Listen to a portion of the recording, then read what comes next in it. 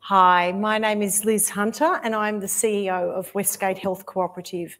I'm delighted to welcome you to the Community Mental Health Forum on adolescent mental health in a global pandemic. I would like to open this forum by acknowledging the traditional owners of the lands, the many lands upon which we are meeting today, who sustained healthy communities and wisely managed these lands for thousands of years. We pay respect to the elders past, present and emerging as we at Westgate Health Community remain committed to shaping a future in which all will thrive. I'd also like to extend a warm welcome to any First Nations people who are joining our forum this evening, either in person or online. Westgate Health has a long, proud history as a not-for-profit member-owned cooperative that provides excellent, affordable health services to its members. Located in South Kingsville and Newport, we have been here for around 40 years. We provide GP and allied health services in a caring, compassionate, patient-centred setting. And as a not-for-profit, all our profits go back into caring for our community. We are always on the lookout for any clinicians who would like to partner with us to provide services in our flexible and supportive work environment. So if that's something that is of interest to you, please reach out to us after the forum, either through our website or by giving us a call. As a not-for-profit cooperative, we are a voice and a community leader when it comes to primary health. Last year, we received a generous grant from Westgate Neighbourhood Fund to run this series of community mental health forums. Our last forum focused on the impact of the pandemic generally on mental health across the population. Tonight, we're talking about something that's probably close to all of us in one way or another, and that is the impact of the pandemic that it has had on the mental health of adolescents and young people. We're incredibly grateful to Westgate Neighbourhood Fund for their generous donation, which made it all possible. And we specifically extend our thanks to Minister Melissa Horne for her ongoing interest in and support for both this program and our cooperative. We're delighted to have Dr. Ben Chia as our facilitator. I would like to welcome our panellists this evening, and Ben will introduce them to you shortly. And also to welcome you, our guests, both the people who are here in person and for those of you who are joining us online tonight. This forum is for you, our participants, so we really encourage you to ask your questions today, either in person or via the question and answer function if you're online. That is on the right-hand side of your screen. And then when we come to the panel discussion, we will ask your questions. I would also like to acknowledge the amazing artwork by the children of Williamstown Primary School, who together created this college for Anzac Day. Those of us who are in person are gathered at the Spotswood RSL, so this truly is a community event.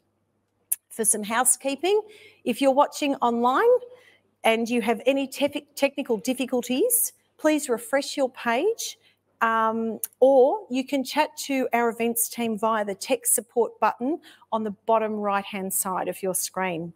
For people who are in the room, we do have some refreshments.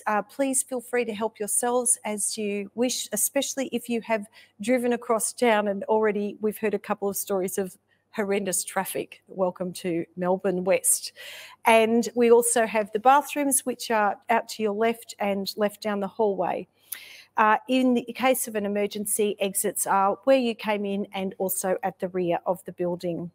Thank you so much for attending this evening. I hope you feel very welcome and take away information and inspiration that will benefit you and your family and your community as we all seek to increase community health and wellbeing.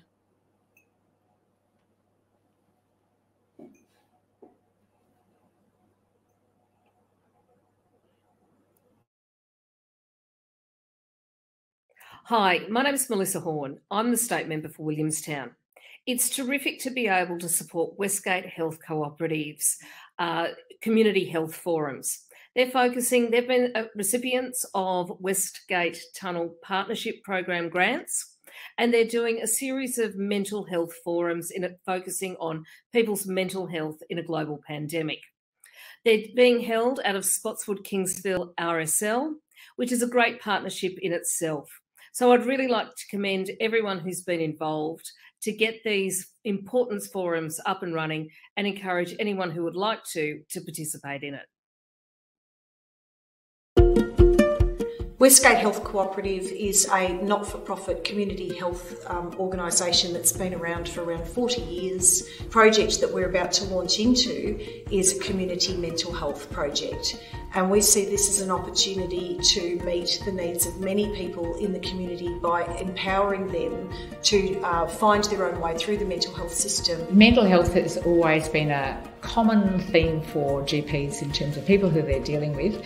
During the pandemic, all the mental health problems that people have had have got greater and more intense, and what can we do to help people to find their way through this, to be able to access resources that are there, and to do this in a community collaborative way of itself is bringing people together, and some of that networking, some of that people working together, problem solving together is of itself going to be helping people find their way through this. We're a really diverse community, and it's an opportunity for people to have their needs met where they're at, and that's what we see as being hugely beneficial, because that's it's not one size fits all, and that's a challenge for our GPs as they work their way or guide people through the system as to what's best going to meet their needs. So we couldn't have done this without the funding, and we're just so thrilled that we actually are now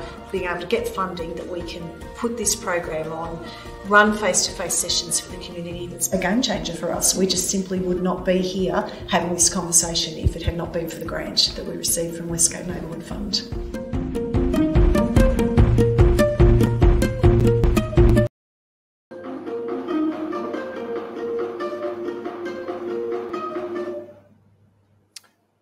Welcome everyone to tonight's forum, and I'm really excited to be joined by our three expert speakers to discuss adolescent mental health, and we're going to be talking about adolescent mental health in general and in the context of the COVID-19 pandemic.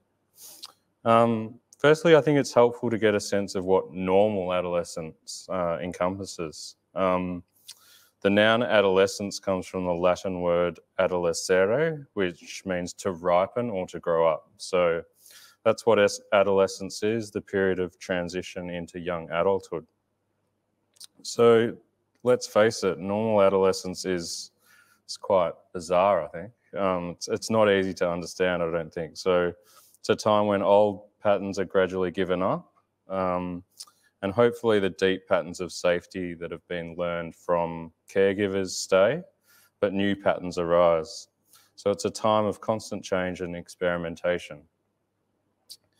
I think those that have parented adolescents will be familiar that response to discipline is one of the things that changes first. So things like challenging authority figures and limit setting, for example, going to bed later, not cleaning their room, or arriving home late. Changing diet, starting to eat out of home with their friends. So in other words, they start self-regulating rather than relying on parents to tell them when to eat and sleep, among other things. So that's the challenge for families, to support adolescents to transition from childhood to adulthood. And this is complicated even in normal circumstances, with every relationship in the family in transition.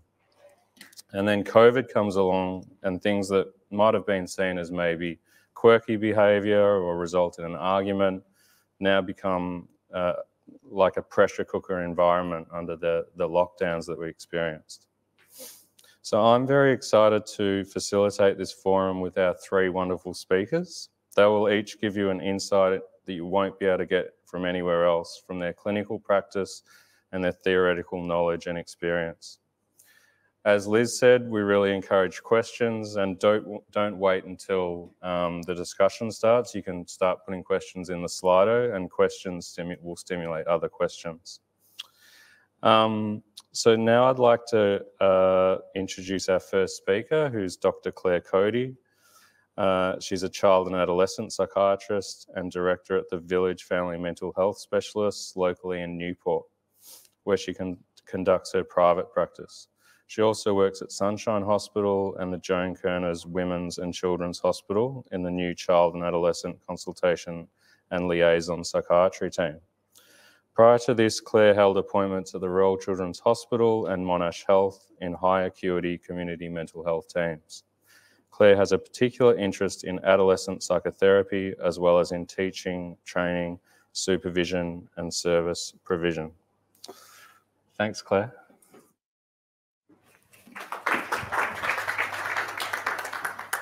Thanks, Ben, and thanks everyone.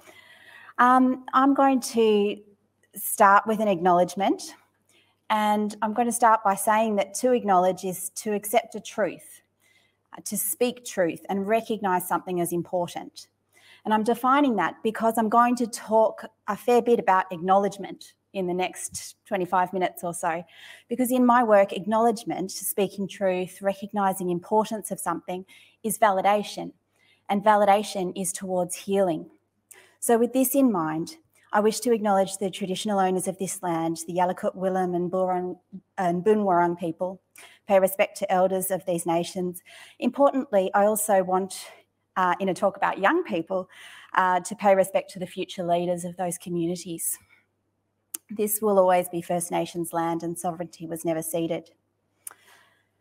So, in some more acknowledgements, do we need to acknowledge that young people did experience mental health difficulties at greater rates in the pandemic?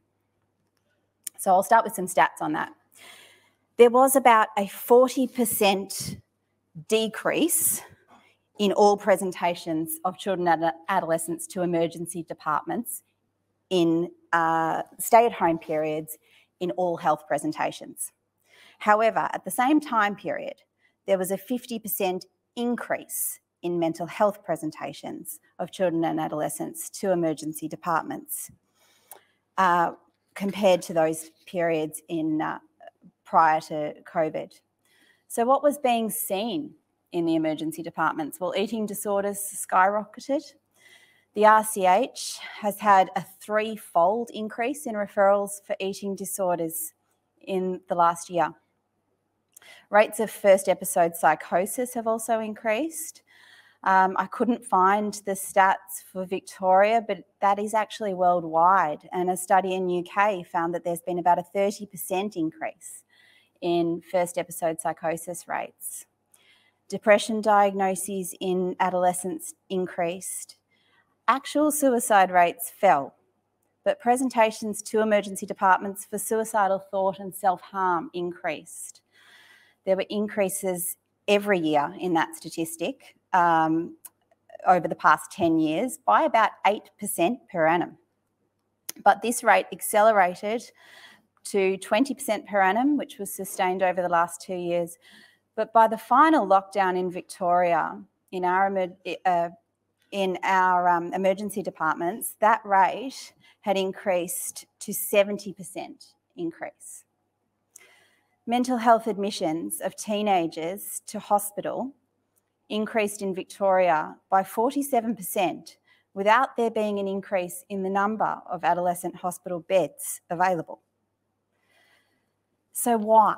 Why were young people in such distress during this period? And I think this is where we have to start some wondering about the answers to that. And I'm going to draw on my clinical experience. But first of all, I'm going to draw on a little bit more of what Ben was talking about what adolescence is. I think the answer might be in some of the developmental tasks that young people need to face. And if I just go through these, I want you to consider for each one what the impact of stay-at-home orders and homeschooling might have been. So a very primary task of adolescence, and in that I mean the period of time, I refer to teens in this talk, I refer to young people, I refer to adolescents. I'm talking about the period of time of becoming an adult, which is a little broader than just turning 18, of course. So the tasks are to individuate from your family as your own person by the end of this process, where you have shared experience and culture with your family, but you have your own values and you have your own future. So adolescents need to be able to step, when they're feeling uncertain, into the relationship with their parents a little more deeply and then step away again. It's that safe base that's actually fairly an extension of the safe base of infancy. Adolescents do it differently. They go out, they explore the world, they need to retreat a little and have the family again, but they need to go out again. They need to broaden their world and their horizons, and they need to feel safe with separateness. They need to be able to know what it is to be a little bit vulnerable and work out what to do. Even more so than as an individual, and in order to become that individual one day, adolescents also need to find a tribe. They need to experience themselves as part of a formative friendship group, and they need to journey with that tribe. Even maybe learn how to switch and evolve tribes when they need to. They need to learn the skills that involves. Teenage friends are the people who resonate with you and continue in that period to help you define who you are as you step away from your primary defining relationships as being with family. And so you need to have the experience of sharing ideas, both in the formality of a classroom and those ideas that are shared without adult ears around in that tribe as well. One of the tasks of adolescence is to come of age. There are rituals in every culture around this. It is marked with milestones. It is marked with points of reflection and celebration that is shared with your family and your peers you're journeying with. And you also, during adolescence, need to adjust to new physical and mental states of yourself. This is best done alongside a peer group of people experiencing all those same adaptions, cognitive adaptions, physical adaptions, sexual adaptions, a growing sense of a unified identity through changes that are occurring to you and the people around you, and a linked shared experience of this.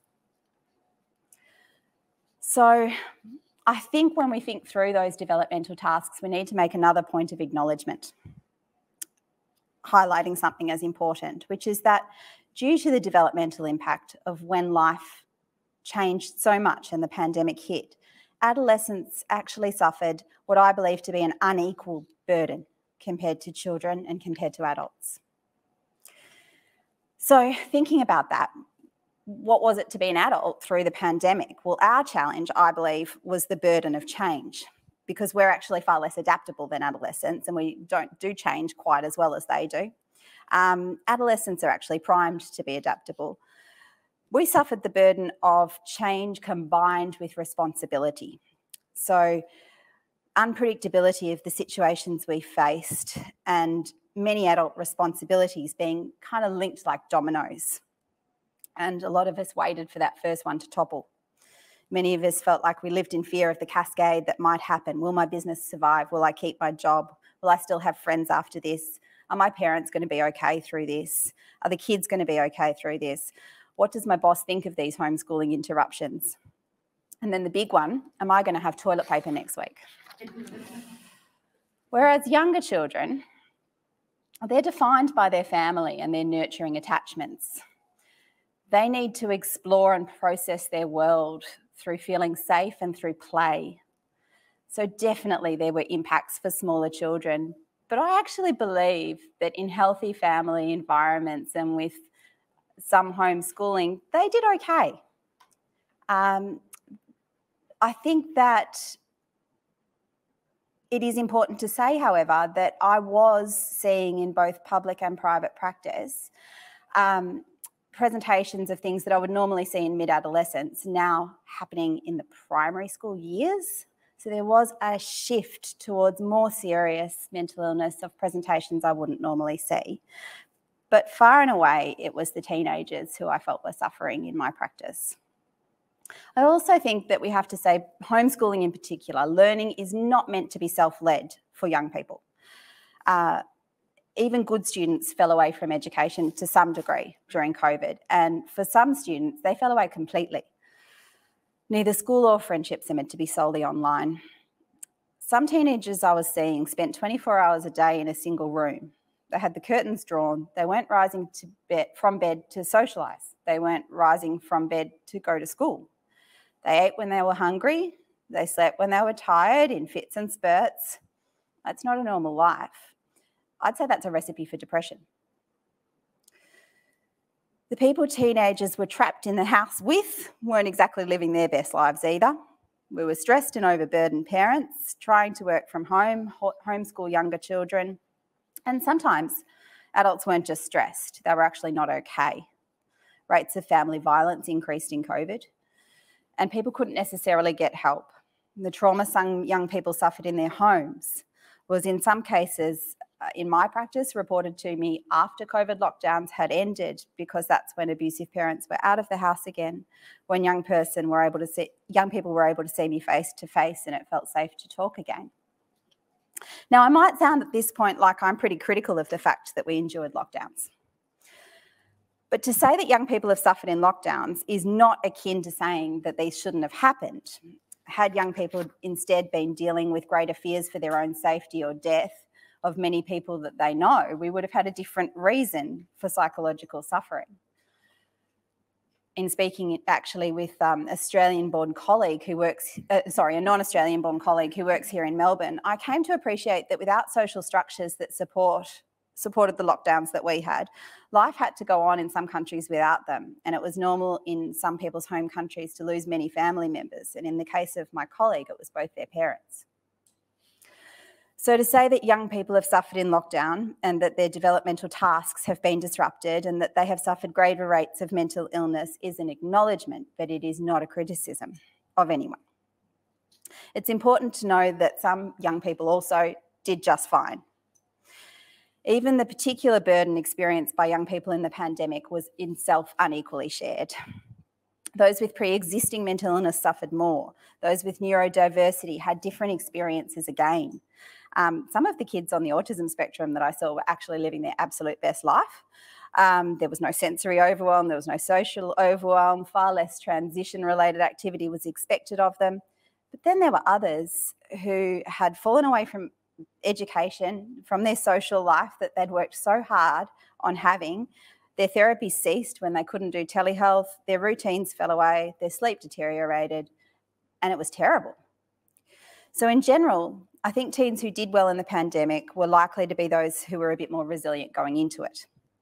So anyone with previous trauma, a history of anxiety, a history of depression, neurodiversity, just a more sensitive temperament, they might have been the people who found the constant change, unpredictability, and the confinement even harder. So I'm going to elaborate a little bit on what I mean by resilient, because I think it's a misused concept sometimes. It is not stoicism. It's possibly the exact opposite of stoicism. Resilience is often likened in an analogy to a palm tree. I think gum trees, on the other hand, are a really good example of stoicism. A gum tree looks really big and strong, but big storms come along and they stay rigid, and then they break and they lose limbs, whereas palm trees are flexible. They survive a hurricane and come out the other side, but they don't do it by staying rigid. They do it by swaying around like nobody's business when the storm's actually happening. So I think that teenagers who express feelings, adapted expectations, expected things perhaps less or at least something different from themselves and from others and from their educations. They reshifted their ideas about school, self-care, friendship, even how to have fun to suit the climate that they were in. And then they held on to a belief that they could be like that palm tree and straighten their life out again when all this was over. They're the lucky ones because they tended to do better. And I say lucky because resilience is not just a state of mind for the choosing. It has a lot to do with personality traits and life experiences. So it's dampened significantly by things that aren't in anyone's control. And that's where people might need extra support. So what did I actually see in my clinical practice in those young people who were struggling? Lots of disconnection, lots of emptiness feelings, teenagers who were lonely, stuck without a tribe and a purpose, their purpose being to individuate.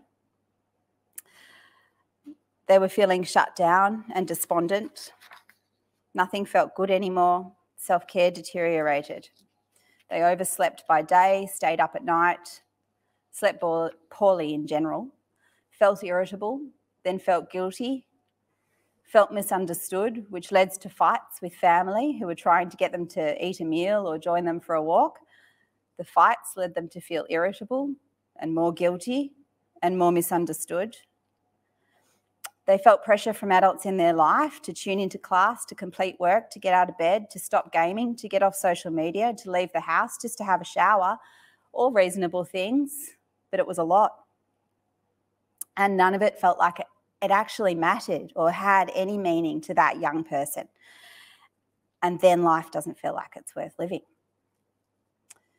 So usually if I'm seeing a young person in this situation, the situation being clinical depression, what I just described, by the way, enters into a treatment path with me of trying to build a relationship that's based on some consistency and trust, where we start exploring patterns, ideas, what their values are, what future we might be able to kind of work out together that they could have, or at least think about, that feels wanted, feels attainable. We focus on the here and now. We look for times that feel slightly better. We look for daily rhythms that support their health. We work on reconnection, back to school, into their social world, into activity, finding meaning in small pleasures, in achievements. We validate what's hard. We help communicate with those who need to understand what's going on for them. So in lockdown periods, apart perhaps from validating what's hard, everything else on that list was quite a lot harder to achieve as someone treating young people. So the young people I saw stayed in suspended animation. They were waiting for life to start again, but some weren't sure if they wanted it to. I need to mention also that for those young people that I was seeing, at least there was a mental health professional involved in their care, because attempting to access mental health care during the pandemic became awfully difficult. In my clinic, there are 5 child and adolescent psychiatrists, but we all work only 1 or 2 days a week in private and the rest of our time in public services. We're all full. We're trying to find ways to make space to see new referrals where we can, but many of the young people we see have been in holding patterns where it wasn't actually clinically indicated for us to stop seeing them during the past 2 years, like we normally might have a little bit more turnover. So when we're getting 10 plus new referrals of teenagers a week, clearly most of them couldn't be taken on, which was an awful feeling when I knew what teenagers were going through from the ones I was already seeing. And in that situation where perhaps people can join wait lists, or perhaps there are lengthy waits for those first appointments, none of us had the ability to give any level of intensity or case management within our already full books. We couldn't take on even the same level of risk and complexity that we might normally be able to take on as a new client, because we were already taking on clients on top of being already full. So on the other hand, in my public practice, I've watched acuity go up and up and up over the years in terms of what the public service can see. But in the last 2 years, it just took a whole new leap of how acute and how unwell somebody had to be to even get service.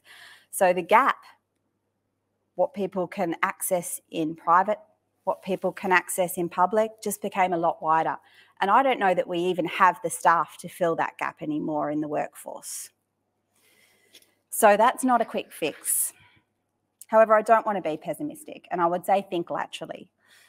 School counsellor supports, group programs at Headspace while waiting individual service, family support workers, your GPs, getting mental health care, poor GPs, by the way, I think they just helped so much, but getting mental health care plans still being the best plan. But I don't want to just say, go and get a mental health care plan. It's not so easy, I know. As mental health professionals, we are working our butts off to do what we can to start seeing new people and take on new referrals. And we are having to channel our own inner palm trees and flex our expectations a little as well. So I want to end with another acknowledgement, and that's that the voices of our panellists today are not the lived experience of young people surviving the pandemic with mental health challenges. But to hear that really well represented, I'd highly recommend a recent podcast series from The Age and the Sydney Morning Herald called Enough. There are many interviews and stories with young people that highlight lived lived experience perspectives. I listened on Spotify, found it really moving. But I'm also really pleased to think that as a society, we're now so much more capable of talking openly about mental health struggles, that we're here now doing this and talking about it today, that podcast is being listened to by many people. As a medical student a million years ago, I did a mental health promotion activity about a website with information for teenagers if they think their friends are depressed or suicidal. And we made flyers for this website. And we were contacting school leadership teams, asking permission to give out these flyers to students.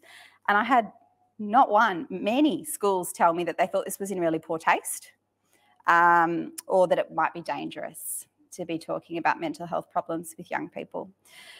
So I would say, final word, it's not dangerous to talk about mental health problems with young people. It's as healthy as talking about to talk about taking care of your mental health is as healthy as talking about healthy eating or healthy decision-making at a party. A teenager who is safe is connected and they can talk about their world. So let's acknowledge the hardships of our teens and give them the opportunities for growth and connection and healing through talking with them now. Services will be needed, and let's stay vigilant for the advocacy for that. And remember, young people are amazingly adaptable, and as a group, they have been battered by this storm, but I think the majority have already and will find their ways to negotiating these tasks of adolescence by flexing their expectations and playing a bit of catch up. But let's be on the lookout for those who are vulnerable, who haven't weathered the storm well, and give them the support they need to reconnect. Thanks.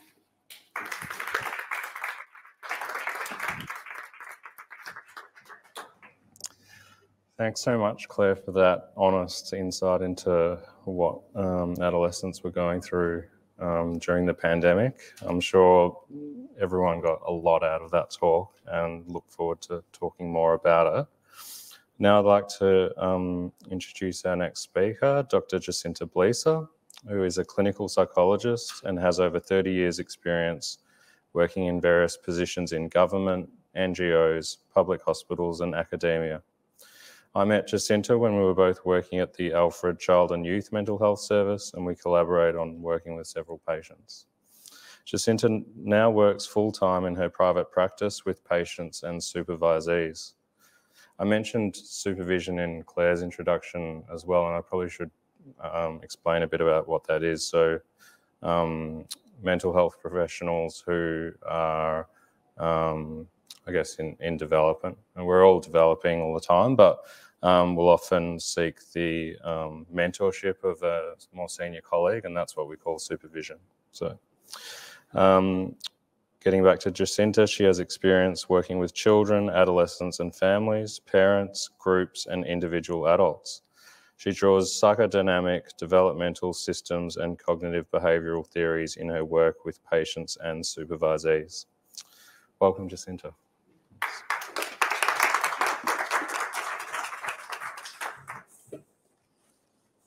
Thank you, Ben, and thank you for the invitation to share in this rich discussion tonight.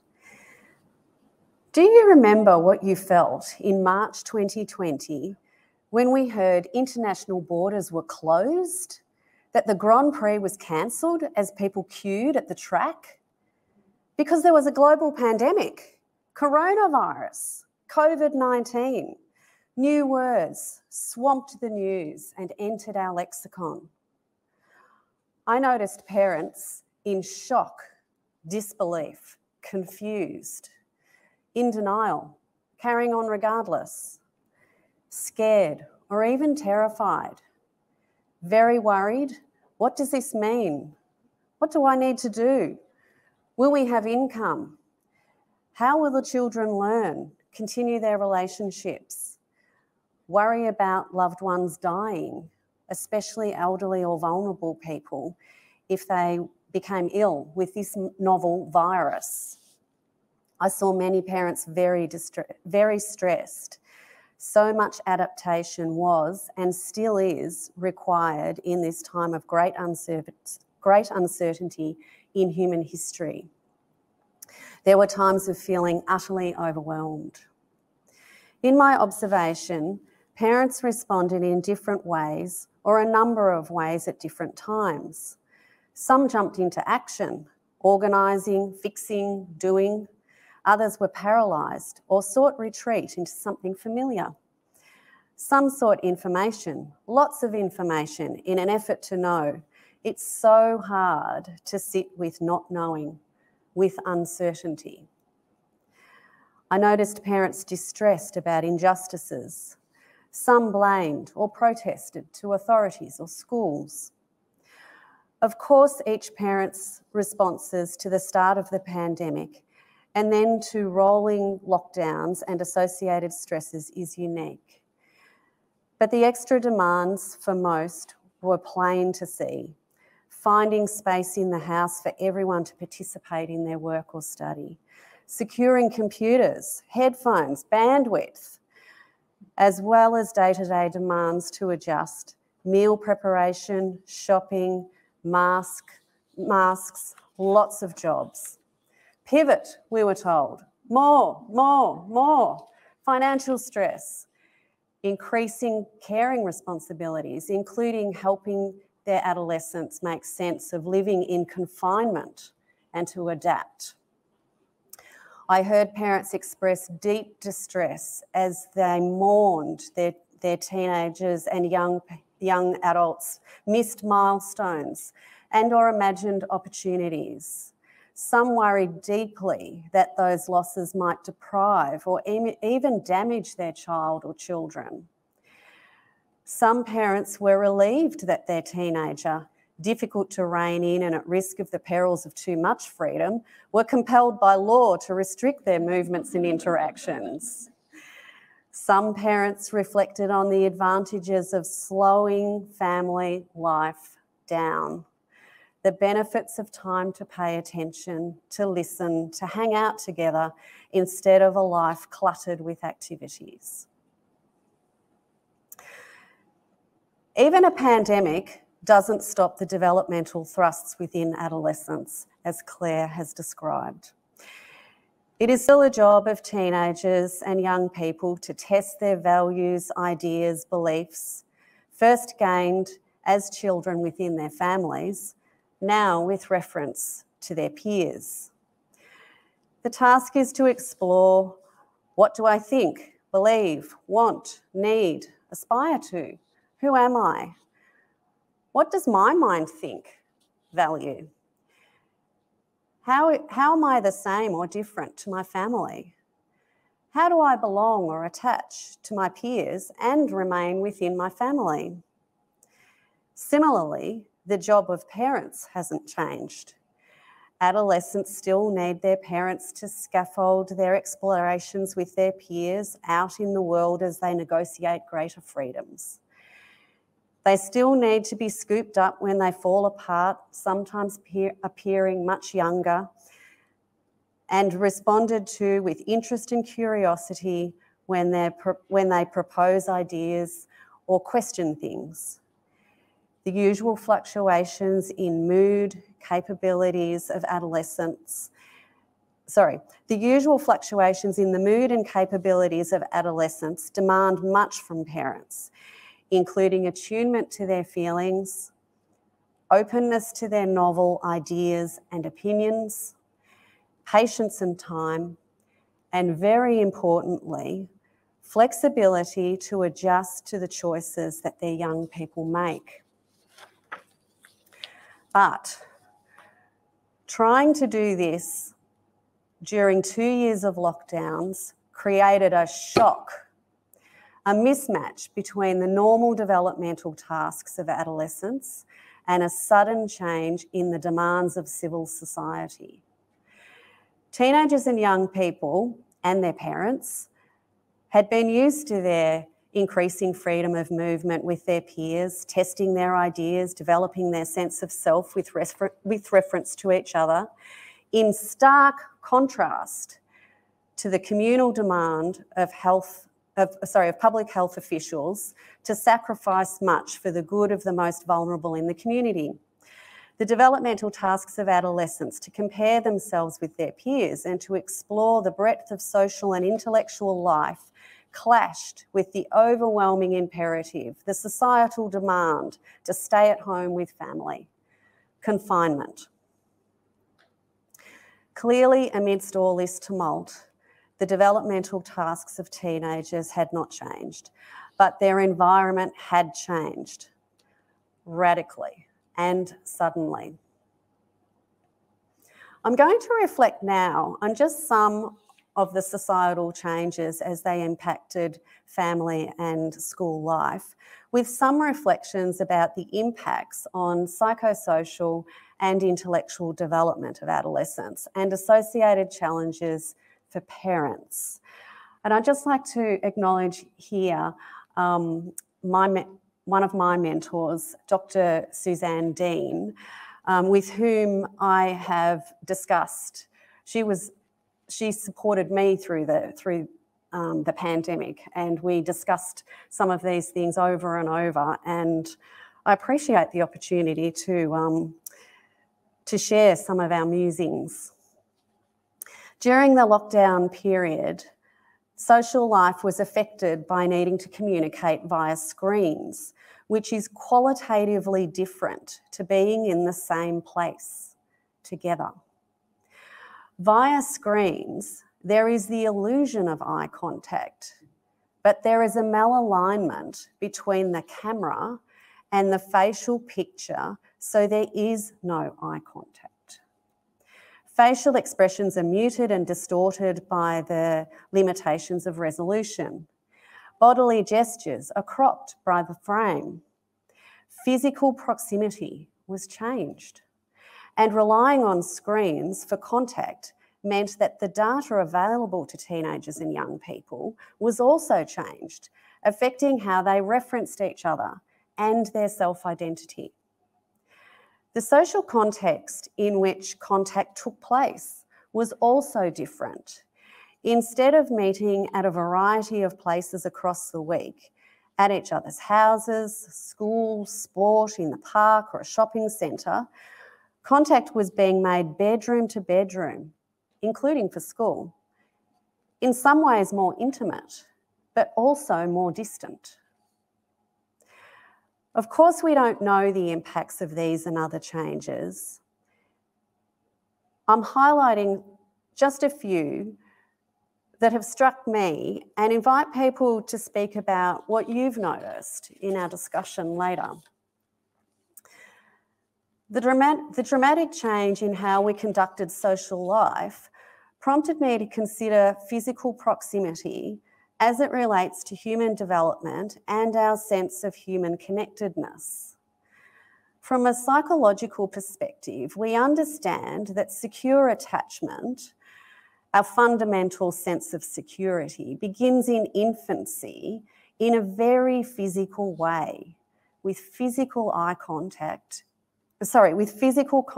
and direct eye gaze. This modifies during childhood and again during adolescence and early childhood, as Claire was talking about. Indeed, physicality of proximity remains very important to adults across the lifespan. We know how deprived people felt of the physical presence of family members and loved ones across state borders, which shut overnight. We saw people physically rush to each other at any opportunity. Physical proximity is critical to the psychological connection between people. Similarly, we saw the importance of physical proximity for families when a member was dying in hospital or a nursing home, and the associated deprivation deeply felt when this was mediated via screens. Families provide the secure base from which adolescents explore the world and come back to rest, be affirmed, test their ideas. During the lockdown period, everyone was at home all the time with significant impacts on family process. It seemed that the secure-based phenomenon was intensified. The challenges people had in their intimate relationships were soon revealed, and people were required to find new ways to manage disagreements, conflicts, and in some instances to protect children. Parents were forced to find ways to navigate this very intensified experience of family life, even a polarising experience for some families. At the same time, grandparents, aunts, uncles, cousins, family, friends, sometimes the mediators of differences within families, were shut out, resulting in much anguish and deprivation for all involved. Turning to intellectual development, an important change that occurs during adolescent development is the consolidation of the frontal lobe. From about 12 or 14 years of age, teenagers are able to reason, solve problems, and challenge ideas in a new way. Their capacity for conceptual reasoning and abstract thought takes off. During the lockdown period, adolescents were deprived of many sources of input. So much of the outside world was denied and instead was streamed in virtually via the internet. So much had to be absorbed via reading and via screens. Anyone who finds reading difficult or prefers to receive information orally through the ears really suffered. Some adolescents on the autism spectrum found looking at the two-dimensional image very difficult, confronted with multiple faces, all on the same plane.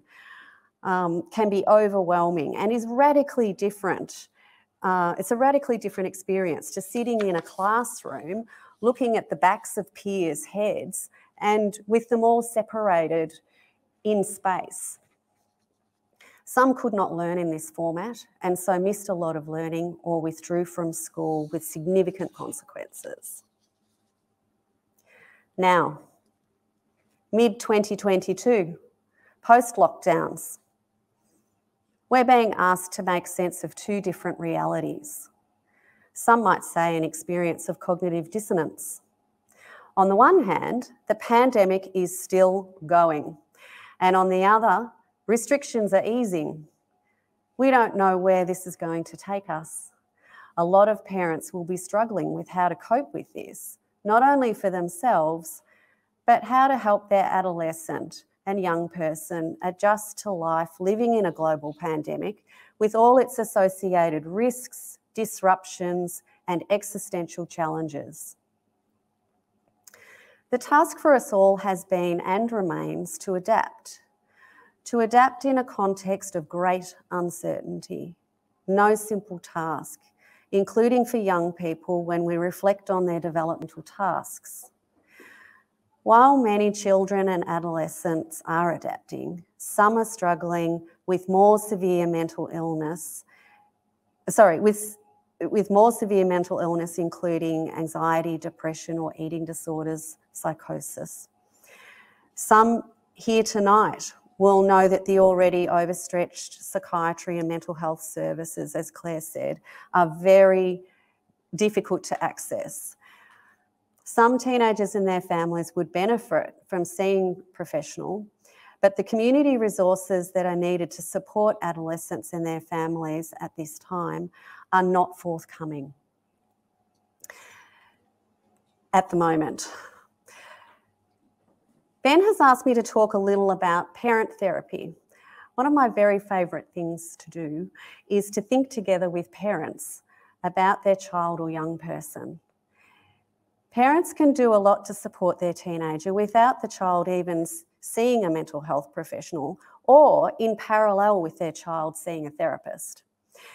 In child-focused parent therapy, we think about real-life situations that have happened from the teenager's point of view. We wonder together about what they might have been thinking and feeling in different situations, and then brainstorm what they might need from their parent or parents in that sort of situation if it happened again. In my experience, when we do this in the calm of the therapy room over and over, thinking about different real-life situations that have happened, parents are able to better imagine the perspective of their child or adolescent and respond in a more thoughtful and helpful way in the heat of the moment. As I said, I do appreciate that there are limited options, even for people with serious psychiatric illness, and I feel deeply for anyone listening who is having difficulty seeking ongoing professional services. For parents thinking, what now? My teenager is back at school or uni or in work, trying to find a job or at a bit of a loose end. I would encourage you to stay connected with your child, show curiosity and interest in what they're interested in. Listen and interact with their ideas, musings, worries, grievances. Listen and inquire. Hear your child's experiences and try to be flexible in approaching possibilities. An adolescent who is struggling now at school, for example, might do well to do VCE over 3 years or to transfer to VCAL, sometimes requiring parents to manage their associated feelings of disappointment and loss of their own dreams for their child. Remember the bigger picture. If you can support your child well enough to remain in meaningful occupation, whatever that is, even if it's a few mornings a week, and in a peer group, they will likely be in a much better position in 5 years' time finding their way. Be aware of your own stress levels and emotional arousal, because if these are too high, we can't attune to the other person, because the neurotransmitters from our limbic system, deep in our brains back here, the emotion centre of the brain, literally flood our frontal lobe and stop us thinking. Create the space to think together with your child, with your child's other parent or someone who loves and knows them well. Reflect on what you are each noticing and wonder together what your child or young person might be feeling, thinking and needing, as a way of opening your mind to a broader range of possibilities. Create space to hear your teenagers' experiences over the last 2 years. Listen to their reflections, inquire further. Think of it as an ongoing conversation. Perhaps even ask your children what you were like over the last 2 years.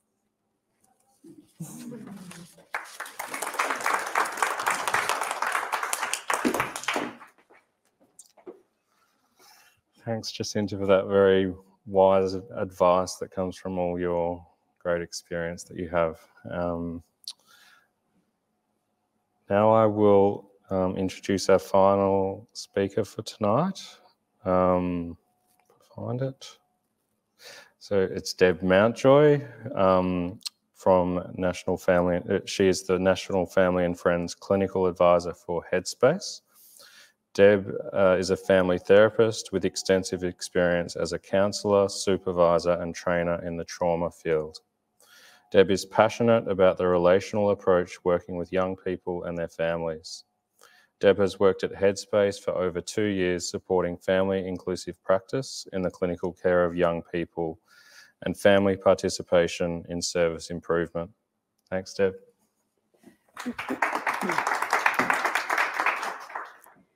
Thank you, Ben. And I'd like to express my appreciation of Jacinta and Claire's presentations.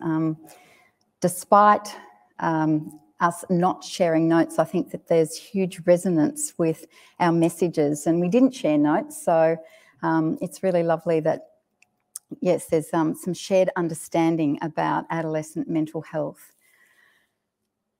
So, first of all, as Ben said, I work at Headspace, supporting and promoting family inclusive practice. And it might be helpful to just unpack what I mean by family, because it might be biological family, nuclear family, it might be extended family.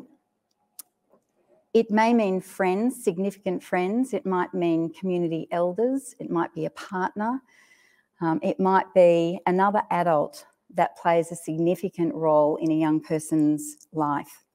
So chosen family or their tribe. And so that's what I mean. It's a very encompassing term when I talk about family. And I want to talk tonight it's a slightly different angle, but it absolutely, as I said, resonates with the previous speakers. This angle, I think, is about the role of family and the importance of valuing the role of family in the lives of adolescent people experiencing mental health challenges. I'm sure that there's people in the audience who are family, who identify as being family and who have their own lived experience of supporting young people who have mental health challenges. I bring my professional knowledge and experience, and also I'm a mother of two, so that informs my professional life and understanding as well.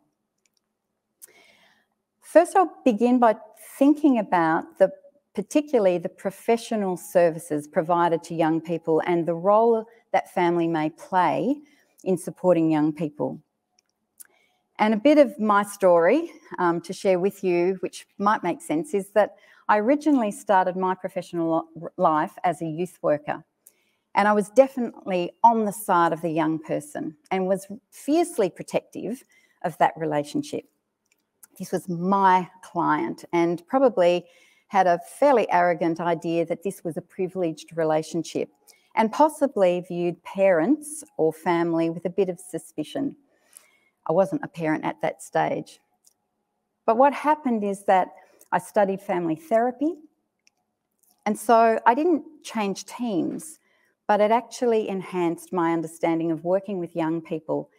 And so from studying family therapy and then practicing as a family therapist for many years, I'm now in the position of working at Headspace National, which is really the support unit that's supporting those practitioners in the field who are doing the direct work with young people. And mental health, I think it's fair to say that historically has been very individually focused. So there is still a big challenge, I think, for professionals and for young people and for families to value the role of families in the support of young people. I'm just going to grab some water, just 1 moment. Thank you.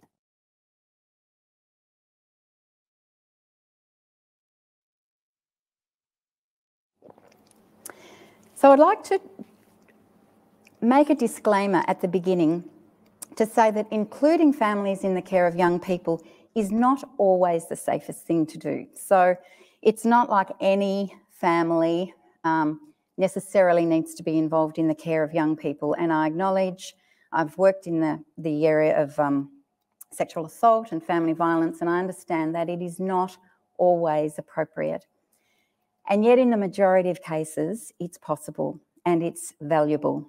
And I'm thinking particularly about what it means to go into a formal setting, a therapeutic setting as a family member, and what those benefits might be. And for me, in studying family therapy and then practicing, what changed was not that I became an advocate for family, but that I strongly believe that it is in the young person's best interests to involve those support people in their lives.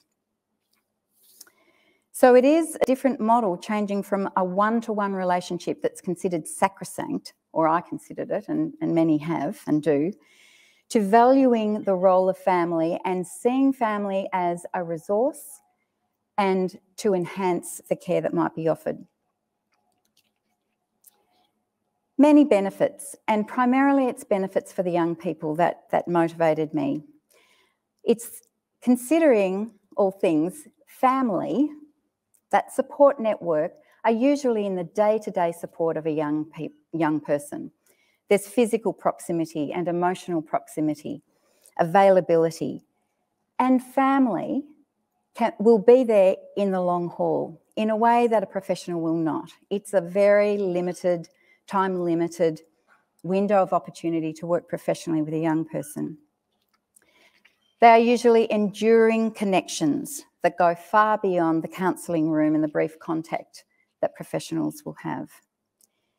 And so it's a shared approach too, which can only be beneficial for a young person. It's a bit like the right hand knowing what the left hand is doing and working together. So for a young person, there's not a split or a separate, a divided approach to their care and support. The benefits for the practitioner clinician, GP, psychotherapist. It's sharing the responsibility, which actually can be a relief, to be engaging with, connecting with, and including other people that can be resourceful. There's awareness of what the family may bring. They can provide context, background information, knowledge and insight about the young person, and will know the young person in a context that is different to a therapeutic situation. And benefits for the family. So family do benefit from information and knowledge about mental health and can learn mental health literacy so that they can engage and have a conversation with their young person about what they're experiencing. The clinician's knowledge and insight can help a family understand. They may understand their young person from a slightly different perspective because of the clinician's understanding of the young person. And there may be support for the family that may be struggling. The family may be distressed, confused, or worried. So fortunately, there is a shift. There has been a shift in mental health services from the individual approach to a more family inclusive approach. And this has been evident in significant reports such as the Productivity Commission report, the Victorian Royal Commission into Mental Health, where families are acknowledged and the need to support the support system for those with mental health issues. It's been articulated and funding has been made more available for a more inclusive, holistic approach. One of the concerns often raised is about confidentiality and family inclusive practice. What does that mean about the young person's right to confidentiality and privacy? And we could talk for a long time about this, but just want to emphasise that it is still possible to hold the young person's needs in mind at front and centre of the conversations and the care, but to negotiate confidentiality, what is shared and what is not shared in the therapeutic space. Headspace did some research in 2020 on the impact of COVID on young people, and it reflects some of the stats that have been shared tonight. But this was with young people attending Headspace centres. 75% of young people reported a negative impact on their mood during COVID. 65% of young people reported a negative impact on their study or work situation. It was not mental illness as such, but the effects of COVID, as others have said tonight. It's about disruption to those developmental milestones, disruption to study, disruption to work and social connection. 90% of young people said that they spoke to either family or friends during COVID to help them manage the impacts of COVID. And 82% who talked to family said that they found it helpful. Talking to family was the most frequently reported coping strategy.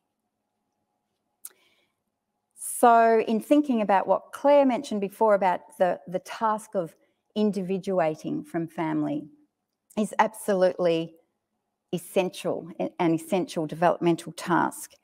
And yet we can sometimes lose sight of the need to remain connected, for young people to remain connected with those people, those primary carers. And yes, it's changed and it's different. But it's interesting that these stats say 90% talk to family or friends. And actually the breakdown is that it was family first that young people went to, and then their friends. Perhaps a surprising stat. And I think it emphasises that we as human beings are wired to connect, and young people are wired to connect to their friends and their peers, but also to those that they live with and those that have raised them and those that they will turn to when life is tough. Family is they're one of the groups of people that are in the best position to support. And what does that support look like? And Jacinta has spoken a bit about the parent sessions, which, you know, absolutely spot on, I think, around what parents need, what they're craving, and what works with young people. It may be facilitating contact with a professional service. And at Headspace, we have a family and friends national reference group, and we also have a youth reference group. Recently, we had a woman from that group who was mother to somebody who had a young person who'd come through the youth reference group. And they spoke to early graduates about their experience in the mental health system. They were so insightful and honest and brave, I think, in sharing their experience. And the mother spoke about needing to step in when her daughter was not able to advocate for herself. She was very unwell. And I was curious to hear from the daughter about what that was like, because we need to support young people to have a voice and to have agency in their own lives. But this mother was saying, I needed to go to the professionals and say, can you please listen to me? Because I know my daughter and I know she's needing support. She spoke about some of the unhelpful responses that she received.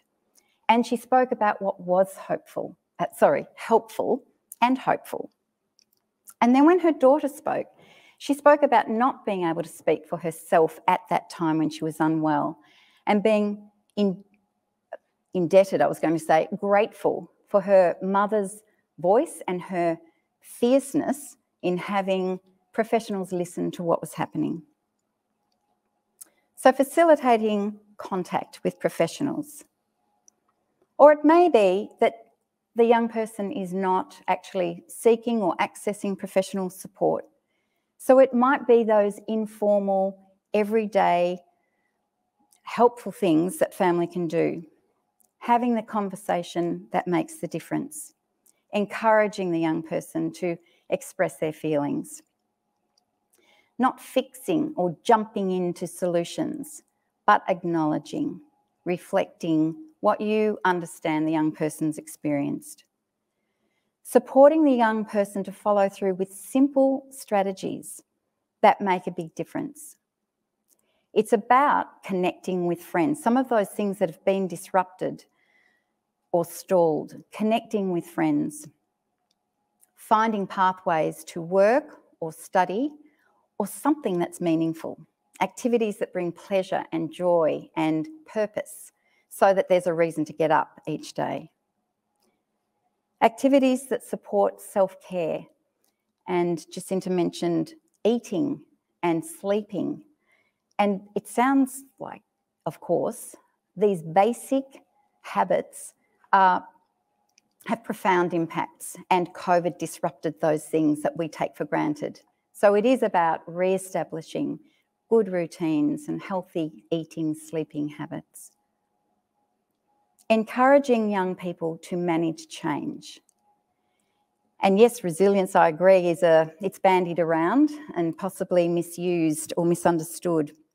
But I think family do play a role in supporting young people to acknowledge what is happening, to build skills, emotional awareness, expressing emotions, and problem solving, flexible thinking, managing disappointment and loss. And there's been lots of disappointment and loss during COVID. And what can family do for themselves? Because it's a tough ride, I think, for many family members or support people who are worried and concerned about a young person. And probably one of the most challenging things to do is actually manage their own anxiety, because it produces anxiety and keeps people awake at night. Managing that, not going to the worst case scenario, but actually finding ways of discovering calm and practicing calm and conveying that when relating to the young person. Seeking their own support, and maybe that's professional support, or maybe it's the extended family or the tribe, close friends that you can rely on and share the worry with. Practicing self-care, Again, it's self-care. We talk about it all the time. To actually practice it in a very intentional way sustains family members in the long haul. And I really want to underline how important it is. And it's modelling to young people about how to look after themselves.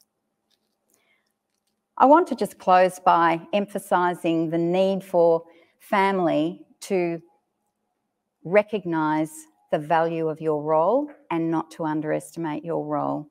Because if 90% of young people are going to family, they can't all be wrong. There is something about that enduring relationship and what family offers that means something to young people and makes a difference. I'll end on that note. Thank you.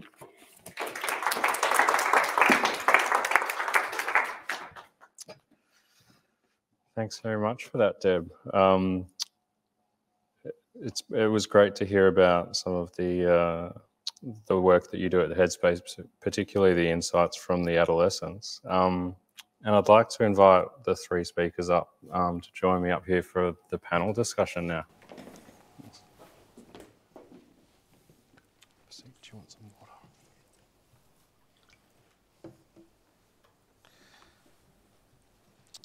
water? So just a reminder to everyone here and online that you can put your questions in the Slido app, and we'll ask the panel about them. So just to start off, we've talked a lot about tonight how difficult the pandemic was for a lot of young people, but have you guys seen kids that have bounced back really well and sort of doing like a lot better in recent months with the restrictions being eased and things going back to a bit of normality? I'm happy to talk to that to start with. For many, yes. The good news is absolutely yes. It's been fantastic to hear about school plays again and basketball teams. It's been wonderful to hear people planning birthday parties. And it in some ways, there are some young people who were suffering in a kind of a day-to-day, I don't know how I'm going to get to tomorrow point, who are now kind of, it's almost like it was a bad dream. So there are some who are just have been able to kind of re-engage really, really well. And I think that that's fantastic. There was, I think, a whole new wave of difficulties in school reopening that anyone working professionally with young people, that created a whole new anxiety. Late last year, term 1 of this year, the school refusal rates were higher than ever. There was a lot of young people who didn't have a great experience to go back to, or that transition felt too big. And we're still dealing with that, and I think that that is now tapering, I don't know that for sure, but my clinical experience would tell me that is now tapering, and that some of it's returning to more like previous rates of school anxiety, I think. So yeah, by and large, I'm just very happy, very relieved to see that lots of people are coming through this really, really well, even ones who've suffered very badly. Does anyone else want to know? I've got a question from Slido, which is, what do you recommend parents do to support young people who are refusing to go to school due to anxiety? I think that's a pretty common problem at the moment. Absolutely. Do you want to speak to that? I mean, I'd just say sometimes you've got to think about the end game. You do have to kind of pick your daily battles. Try not to have too many battles, but just think about what you actually want for that young person. Both Deb and Jacinta spoke about the words meaningful occupation. think about, sometimes I really like with a family when they are able to kind of show all bets are off. If okay, school's off the table if that's what it needs to be for now. We'll do whatever it actually takes to show you that your well-being is more important than anything else. But then it has to kind of be with that idea that nobody gets well and has that meaningful occupation that actually leads to recovery and good mental health by sitting at home alone in their room. So it's okay for you to make really big decisions like leave school, do something different, think about education out in a different way, in a non-mainstream school or in a TAFE, or think about employment. Just take it all off the table and say what actually makes you happy at that later end of schooling. But when it's kind of not negotiable around that and we're back in the earlier years, it does just kind of need to be about some gentleness. Have meetings with the school. Think about making sure schools are fantastic at being flexible with this, I find nowadays, and saying we want to do what actually works. They can make timetables that are around what young people actually engage with. Come to school for that bit.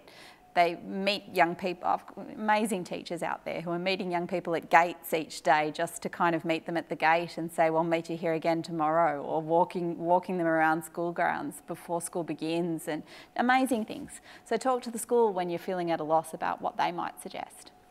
And it's a really, really important part of a young person's journey to have that right to education. So if it's getting really stuck, you need professionals involved as well. Yeah. That would be my thoughts on it. Great answer. Yeah.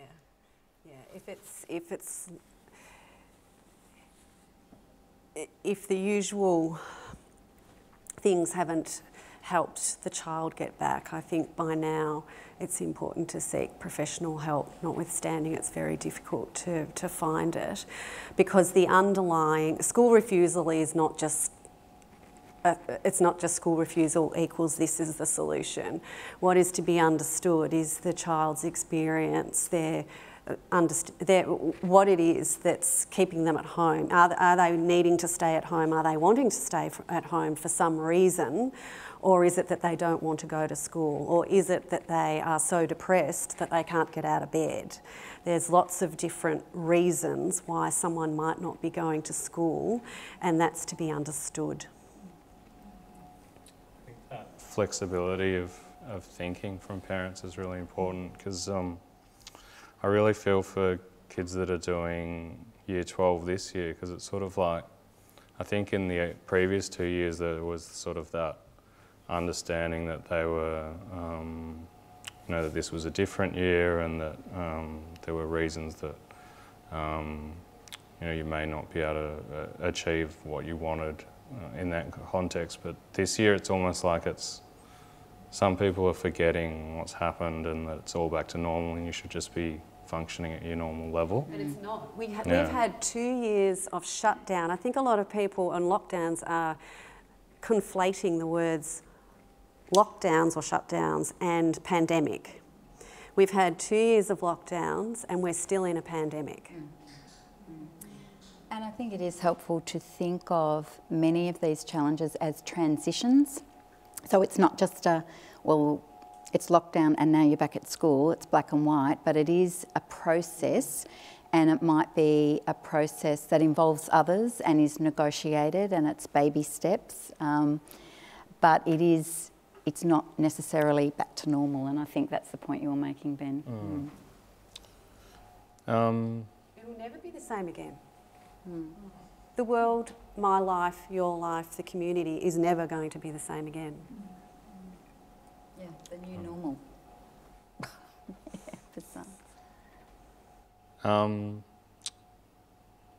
Got another question now. Is it really fair to be talking about the mental health of young people when what's really worrying us is climate change, being unable to afford a house, etc.?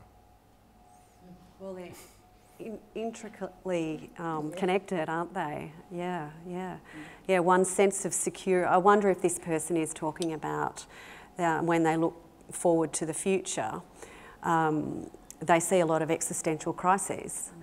And they wonder about whether there will be a planet to live on in 50 years' time or 30 years' time.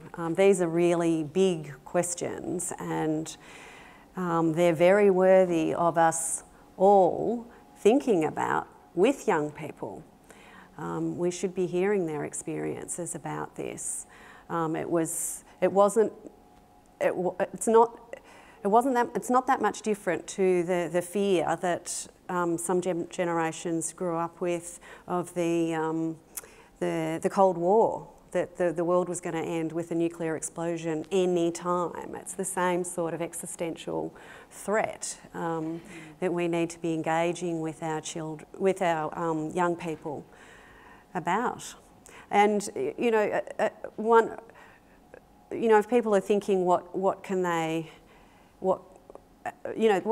an antidote to this can be, action. If you've got a young person who wants to get out there and protest or tell politicians how to change the law or all that sort of thing, that sense of agency really helps our sense of well-being. So it's worth, going with your children on their protests to keep them safe. I think someone mentioned that the pandemic did give us more time away from all this busyness and time to reflect and think. And I think some adolescents would have been sitting there trying to do remote learning and thinking, what's the point of all this? And I think I'm really interested how that could have actually been a creative time for some kids in their thinking. Because before it's so, life's full of, school, and then you've got your extracurricular activities and everyone's racing around, and just that time to, where you had time to think, I think in some ways had some value.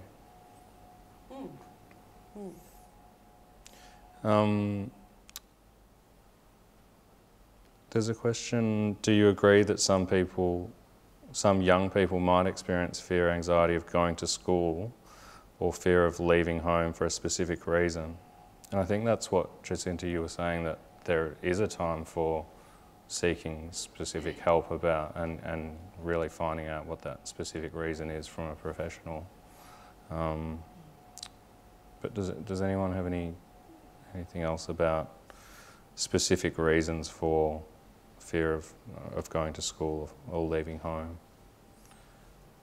I think particularly when we're talking about young people, we're talking about just the way that a young person's developing ideas. Their brain is literally just connect, put this with that and learn, and this is my new experience, and this is it's formative years stuff. And during formative years, the message was the world's not safe, close the door, don't go out, don't touch people, don't touch anything, keep a mask on. And we don't know what's around the corner. There's an invisible threat. It's very hard, us as adults who kind of had, our brains are on the other side. So they're doing less and less connecting, unfortunately. We've got to work at that. But, we've had formative years of making all our connections about what the world means. So we didn't have to go through the idea of forming through threat in the same way. And I think that's really hard. So I think young people who are now finding it really scary to be at school, it might not be a germ phobia. I'm not talking about a COVID phobia. I'm talking about they have been wired in fear. And so there is fear that might not actually be easy to kind of say it's this thing, it's that thing, it's the other thing, but a heightened sense of anxiety and fear is a bit pervasive. And I am seeing that the what ifs have gone through the roof for some young people, and it's feeling scary to walk out the door. It makes sense to me that might be the case. If we have any questions from the audience here, just put up your hand and Bella has a microphone for you if you'd like to ask. Another question, do you have any ideas for parents around supporting an adolescent in brackets 20 plus with borderline personality disorder? I think it is important to note that there's no, well, I mean, eventually there is an age limit to adolescence, I guess, but you know, it does go into the 20s for a lot of people. 25. Yeah. Yeah. Yes, this so family support for a young person with borderline personality disorder, I think, is extremely important, and I think the issues that Deb were raising are really pertinent where there is a young person experiencing borderline personality disorder.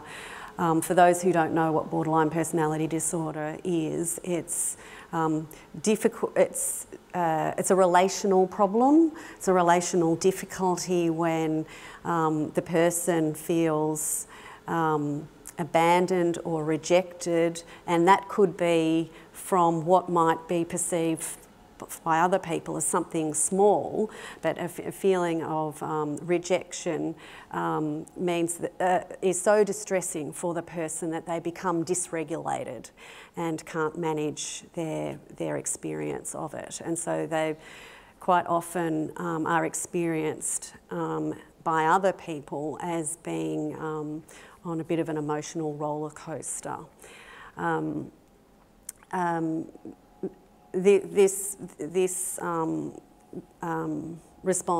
People with borderline personality disorder do very well in very good therapy programs and supported by support programs with their families. These programs are very light on the ground, yeah, I think good professional intervention is required, and sadly there's not enough around. Are you thinking about dialectic behavioural therapy programs? Possibly, or mentalisation-based therapy, individual therapy. It's different things for different people, but in the first instance, a very good assessment from a clinical psychologist or a psychiatrist who are particularly trained to assess and provide intervention for people with personality disorders. And then there are programs in group programs in some of the public mental health services and the private hospitals. Mm-hmm. Yeah.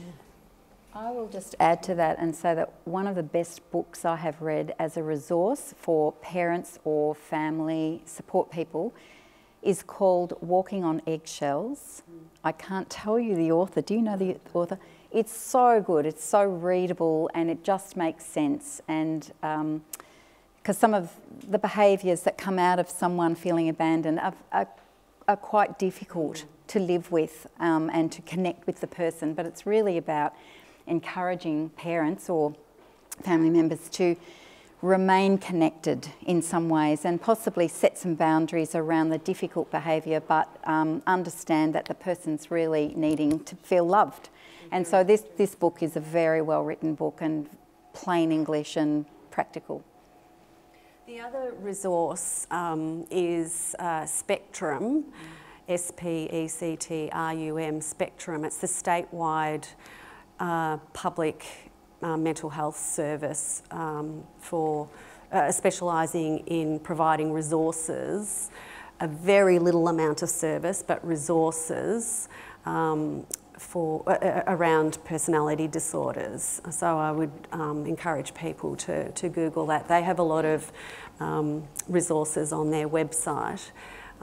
Yeah. I'll add to that as well. Just, it's interesting that you mentioned Spectrum, because the mother that I was speaking about before, she, without giving away names, she's actually working at Spectrum as a support person for supporting family and the lived experience of family, supporting someone with borderline personality disorder. So it's interesting that we're talking about that and the role of family and her role particularly. I was going to say that getting care for yourself as a carer is one of the most important things, because if you're not able to be there to support them, it's a bit like putting the oxygen mask on yourself before your child in an aeroplane. There's yes. 2 books. One is Stop Walking on Eggshells, and one is Walking on Eggshells. Oh. Do we know which one? Who are the authors? Good question. Paul T.T. Mason is Stop Walking on Eggshells, and the other one is Jane, did you say? Jane Isay. I think it's... Oh, do you know? No, I don't know. That's... I think it's okay. There's actually 3. There's another one for parents. Stop Walking on Eggshells for parents. Yeah, I'm sorry, I can't be more decisive about that. It was a while ago that I read it. That's okay, thank you. I've got a really good question here. How do you approach a teenager who sees your inquiry and concern as intrusion? For example, poor eating, sleeping or exercise? Timing is everything. Yes, yeah. Yes, that's very, very, very difficult. But I think, like, the way I think about this is if we can have balloons or kites in our mind about things we might want to talk with our child about, and be very astute about when one does it. It doesn't matter who we're talking to. If the person isn't able to receive it, what is the point of starting the conversation? It's not the right time. There's someone within the trauma world called Dan Hughes, who I'm a massive fan of, and he does a whole lot of talks for often foster carers in the US who are dealing with kids with who've been through a lot of trauma and are very, very difficult to work with. And I remember watching this one video of him doing a talk for foster parents, and he was saying, okay, imagine this scenario. Child comes through the door and they slam down their school bag and they say, "Get the F away from me," and slam their door. And that was how they came home from school. So you could approach them politely about the swearing and the throwing of the bag and the slamming of the doors and say, look, this isn't how we do things here. You could get really mad about it. Come out here, young man, pick up that bag. Or you could go in and say, you must have had the worst day, and just try and see what happens if you open something up. I don't know what you need, but maybe you need a hug, maybe you need to come and sit and have a snack. We need to talk, I reckon, because that sounds awful. And I would liken that to the sleep and the same thing.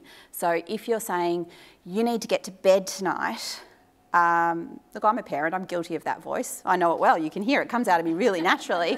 But, you know, we all do it. But it's not ideal if you actually stop and reflect and don't do the, you need to get to bed at a better time tonight, or see, this is why in the morning, see, you're so tired, I keep telling you about sleep. That's just going whoop, you're communicating, but you're not actually reaching each other at all. So I would think about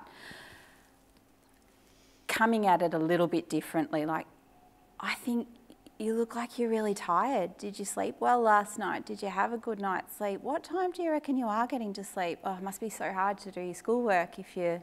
It must actually be really, really hard to get through your mornings if you're that tired. Just come at it differently from a point of empathy and validation, and see if you can get change and buy-in from, yeah, I am tired, because then, wow, you've just...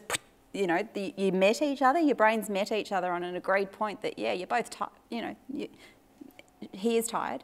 So now you've got something to talk about. Not, no, I'm not doing what you say.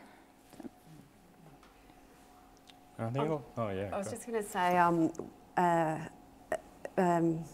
Dan Hughes and Jan Balin have written a fantastic book called Brain-Based Parenting, which we'd probably both recommend. And Dan Siegel, he's got a book on, I won't remember the title of that. I was hoping that you would. He's got Parenting the Teenage Brain. I haven't something teenage one. He's got one on positive discipline, I think. Right. I don't like that the word discipline's in it, but it's actually a good book. Is it called No Drama Discipline? No Drama Discipline, that's the one. Thank you. Thanks, Dan Siegel. So he's written a lot of stuff for very much tailored to young people's brain development and mood, and books for parents as well. So anyone could Google his name. Oh, yeah. I was just wondering, both as a parent Oh, and someone... sorry. Could we... Because then the online audience can hear your question. I was just wondering, as both a parent and someone that works in the mental health sector, what you foresee being the big issues that we should be looking out for, and if there's anything in particular you think we should be keeping an eye out for over the next even 5 to 10, if there's anything you see or in your research you know of that they're talking about foreseeing in young people. It's always on my mind, how is this impacting them, not just in the next year, but in the next 5 to 10 years even? I think that's a really good point. I don't think we know the answer to it. And actually, in chatting to Jacinta and Ben, I'd come from an optometrist appointment during the week where my optometrist said to me that there's been a 3-fold increase in the rates of prescription glasses for children, and that it's not screens like everyone thinks it is, it's decreased amounts of sunlight. And that we actually know from other countries who've already, for other reasons other than a pandemic, been through children having decreased amounts of sunlight, like pollution or high density living or more dangerous areas, that we know the generational effect of that. We know that that leads to increased rates of macular degeneration later in life. And so we've kind of got that coming for us in Australia. And it got me thinking, well, if we're talking about these mental health 3-fold increase kind of effects, or 70% more presentations of suicide and self-harm to ED in that 6-week period, what have we got coming around the generational effect of that increased mental health difficulty, that kind of shared trauma? And I don't know is the only obvious answer to say, I guess, in some ways, but I would say that we can probably learn from times where there have been other generational trauma impacts, and how, as a group, that can actually, there are some people who are vulnerable and actually need specific help following that, but as a group, it can actually be a unifying experience of something that's difficult, that kind of, the kids of the pandemic in some ways, that kind of actually becomes a formative experience that people go through with and incorporate into themselves, sense of self, and not always in a negative way. That's the only thought I can have on it as a generation. But yeah, I find it a really interesting question to ponder, and we're all sitting with not knowing.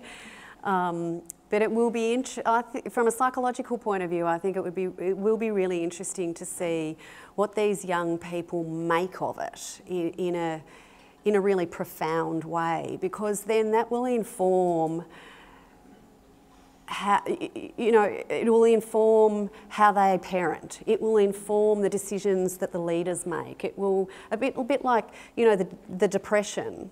And the war, there was such deprivation, and then there was a whole generation of parents who desperately wanted something very different for their children. So a very needy generation, then we had a baby boomer generation. Yeah. It's very interesting. Yeah. In the Headspace survey that I was talking about before, 41% of young people said that they had more empathy because of COVID, empathy for others. Yeah, it was a lovely stat actually, because it was, as expected, there were lots of negative effects, and yet there were some positives that came out of it. A similar stat said that they felt closer to their family. And of course, there's some instances where the intensity actually was really difficult for families, but others felt closer because of that. They became, I guess, more connected around activities and, in that sort of more insular but protected environments. So there have been some positives that have come out of that. Whether that's long lasting, whether that shapes a new generation, I'm not sure. I don't think we should underestimate how much children and adolescents and young people understood why we were doing this. They understood exactly why we were doing this, all the ones I spoke to, and they went along with it.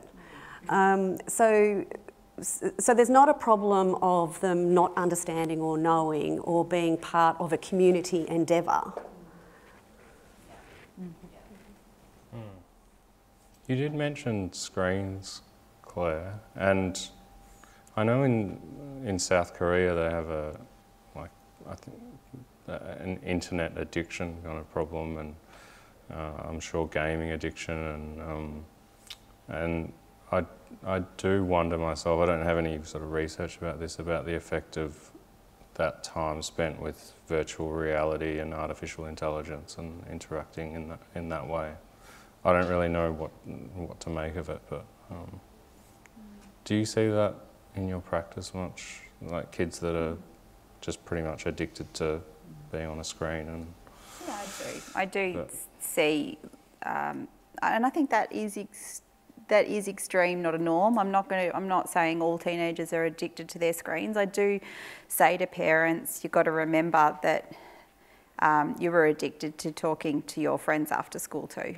And you used to make phone calls to them, and you know, your little sister would pick up the phone in the other room, and you'd hear the click, you know, and your parents would have to say, "That's enough time on the phone. Hang it up. Come and join your family for dinner. What you need to do homework, whatever it might be."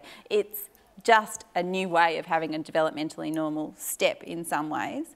I think gaming is also a new way of having something pleasurable and enjoyable that you do, and often with other people that they're relating with as well. It's actually not solo for a lot of kids. It's quite social. The one thing I guess that is of concern about gaming in particular is games are wired to be addictive. They are made to keep people playing them. And that is really problematic because they're lighting up all these reward centres within your brain and flooding your brain with dopamine. Someone comes along and goes, "That's enough, turn that off," and it's kind of like this rapid pulling out of all of the plugs of that, and it's actually going to flip rages, and it actually will be a kind of a chemical rage that will happen when it's kind of, no, you've been on there long enough, and yet, you know, the 5-minute countdowns haven't worked and all of those things. So there are difficulties when gaming doesn't have really clear boundaries and expectations and discussions. Those boundaries and expectations don't have to be, "This is what I'm telling you it is." It's a discussion about what's reasonable. It's amazing how often kids can tell you pretty accurate things about what might be reasonable in terms of being on the internet. You know, they can give you a pretty reasonable number and you go, "Well, yeah, that does sound reasonable." So rather than enforcing it, kind of negotiating it. Yeah, and there's extreme examples of when people are quite addicted and those neurons are set off by that gaming, and it's at the expense of other things. Felicity? Hi, I'm just working.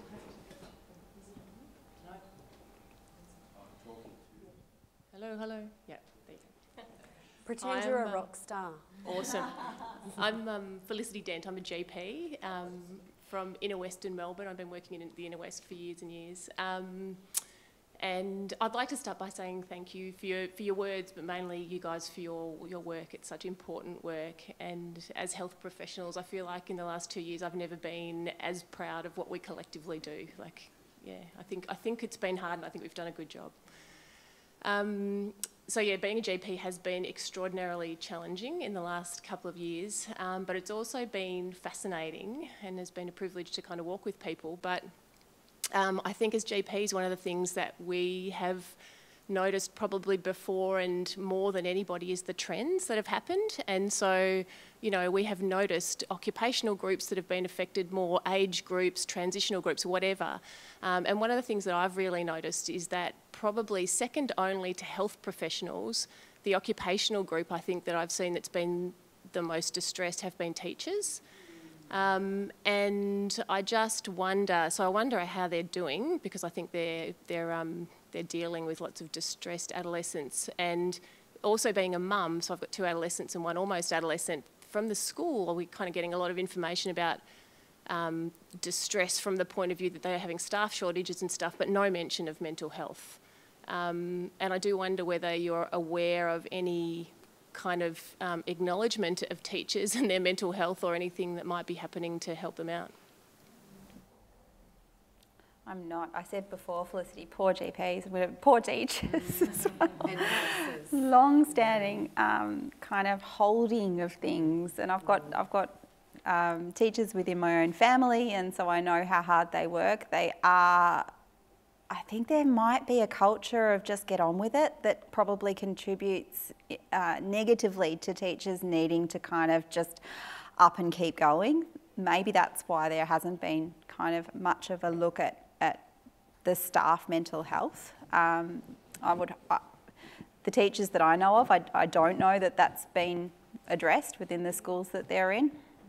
And I think it is really important, because they worked so hard. I mean, I think the programs they were putting together and the way they were having to get kids through educational hurdles and attending and switching on their devices and attuning to something so artificial, they worked really hard, and are still working hard now with the school anxiety and kids not coping with being in school. So yeah, it's I don't know of anything.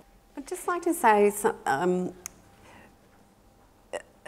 there's the micro things like training in schools and having things available, but I think one of the things we've seen in the pandemic is how, you know, if the fabric of society has cracks in it, when we get a bit wobbly, there isn't enough to hold us. And a lot of the fabric that we had in our society that held people together in terms of their security was employment. Like having a secure job. Secure jobs, secure housing is fundamental to our mental health and well-being. What's the percentage of teachers on contracts now? It is enormous. And it's across many, many, many sectors. And I think right now, I actually think that there would be less mental illness, way less mental illness, if we could fix some of these structural problems in our society.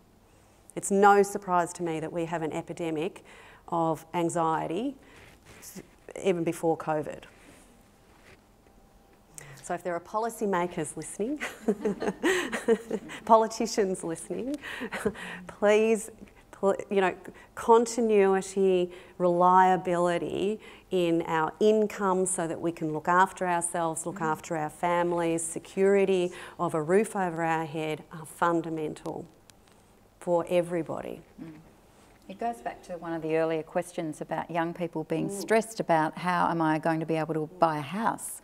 Housing and employment, and nothing's predictable or stable, and of course that creates anxiety. It makes sense. It's a reasonable response to the unpredictability. Yes, because it's dangerous, it's unsafe. Yeah. We have a GP here that sort of responded to what Felicity said, that teachers are really distressed, and that GP is seeing heaps of them, so yeah. We have a question for Debbie. How do families and young people access headspace services for young people who need professional help?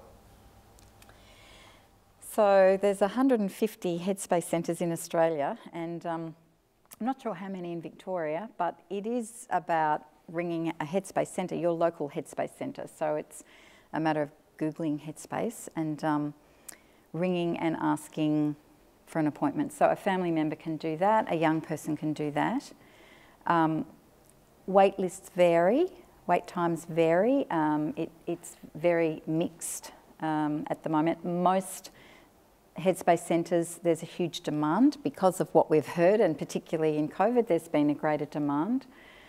But yeah, or it could be a referral from another professional. It could be a GP making the referral as well. Yeah. And I'll add in that Headspace have brought in an initiative around trying to prioritise on wait lists kids from government schools, because there's a recognition that private schools have sometimes a little bit more in the way of the counselling departments. And I was really pleased in my sunshine role referring a child to Headspace the other day that they said they could see them, I think it was 2 weeks. And I thought, okay, that's really reassuring, because it's such a fantastic service to have young people be able to be bulk billed, walking off the street for the ability to kind of talk to someone and have a bit of an intake process around what they might be able to access. And there were, like everything, when a system's overloaded, it just can't work through that immediately. And so Headspaces were overloaded. The waits were really, really long, but that was really reassuring the other day to hear a child could get an appointment in a couple of weeks. The other thing that's often not known about Headspace centres is that there is a pathway to work and study. So it's a whole program and support for meeting with a young person to clarify what their aspirations are, what they love doing, what they are interested in, and supporting them to find meaningful occupation. So you can request that. You can ask about work and study, and there would be a link to somebody that can offer that support. I'm not sure if they have an age limit, but the PHNs, which are the primary health networks, also have head to health hubs now that provide, they've had a lot of funding and have additional services, so that's another one to have a look at.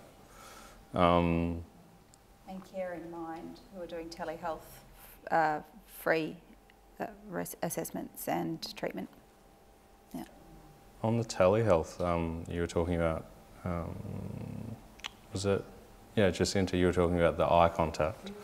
And I'm into technology a bit, so there is technology coming that has the camera behind the screen. I'm not sure whether they'll be able to create proper eye contact by knowing where the eyes are, but even then, I'm not sure, because it's a right brain to right brain interaction. I'm not sure if that will actually do the same thing as being in person. So it's very interesting, isn't it? Yeah. Yeah. I mean, it was terrific that we had this technology. I'm not like it was absolutely terrific, but thinking about the impacts is very interesting. And I actually had better experiences when people had a better camera and better internet speed, and it was really clear. Yeah. I found that really kind of quite different to if someone had a sort of a blurry kind of image. And from here in Spotswood, it's terrible. Yeah. But then again, there was also some patients where actually doing it on the phone without the video was amazing. It was almost like psychoanalytic psychotherapy where they're on the couch. On the phone, on the phone was fabulous, particularly if people had noise cancelling earphones, because it was like being in a little cocoon. Yeah. So I think sometimes taking away some of that and focusing on what people are saying so it's different for everyone. That's right. Yeah. So we've got time for one more question. Can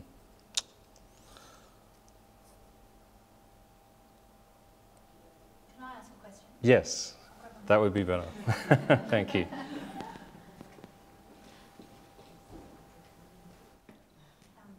Hi, I'm Star and I work for the Salvation Army, and I work with a lot of adolescents, and we've been talking tonight about how hard it is for some of them to access services that they need, professional mental health services. So in that time when they're waiting, for some reason they won't go to a professional mental health service, what would you recommend that they can get involved in, other things that they can access that can assist them with, keeping healthy while they're waiting to access those other more professional services. Do you mean programs or just activities, informal? Activities, what's something that I could provide that Yeah. could help kids who can't get into a service? My son actually had to wait a little while to see a psychologist, and the GP that we see at Altona, and I don't know, Felicity, you might know of this, but I think it comes out of Sydney Hospital and it's called This Way Up, and the GP can sign up to it and then refer their young people, patients to it, and it's an online program and it's like a self-paced program that they can take themselves through. So he was able to do that in the interim while waiting for help. Is it? Yeah. Oh, well, the program was called This Way Up. Yeah. Can I just go back to your question? I think it's a really important question that quite often as workers, when the resources are less than thin on the ground, we can feel really resourceless. The question you ask, I can't answer because I think it's idiosyncratic to every single person. So I would really encourage you to seek supervision if you have a particular person in mind that you're thinking this question on. Yeah, I think that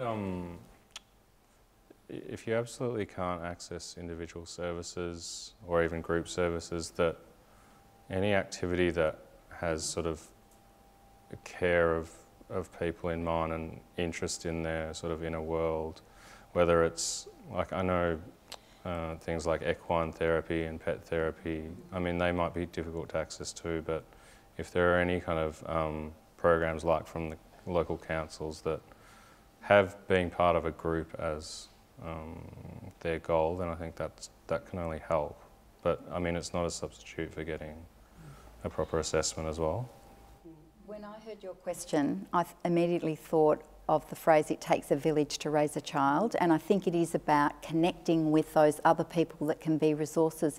And it might be a pet, actually, and it might be a cousin, or it might be, not someone necessarily in the immediate family, but it's just thinking creatively about who does my young person respond to, have a connection with, or enjoy hanging out with. And sometimes it is somebody much older, it might be a grandparent. So that was where I first went, thinking about how can you galvanise the support system around that young person.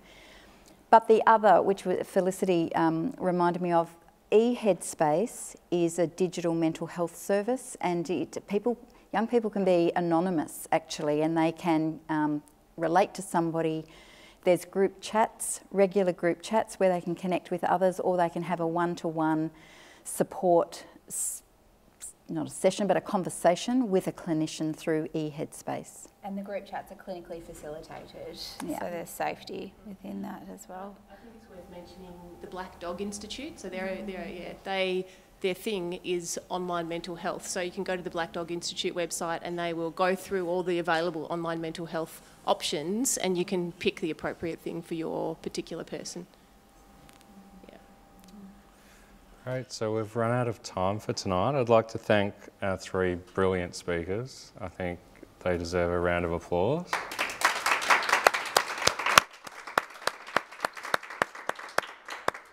And thanks everyone for attending both in person and online.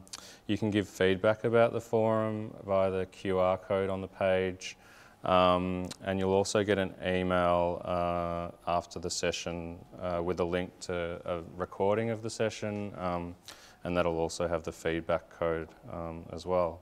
We've also got 2 more of these forums coming up through the same registration page. And we'll also post up some resources related to tonight's talk on the page. So thanks for coming and have a safe trip home. Thanks.